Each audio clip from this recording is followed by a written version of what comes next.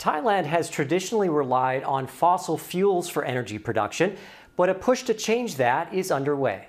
The view from the air of an impressive array of floating solar panels, more than 144,000 to be exact, and they're being installed on a reservoir in northeast Thailand. It's being called one of the biggest floating solar hybrid projects. It's under construction at a dam where workers are completing the last of 7 solar farms covering over 100 hectares of water.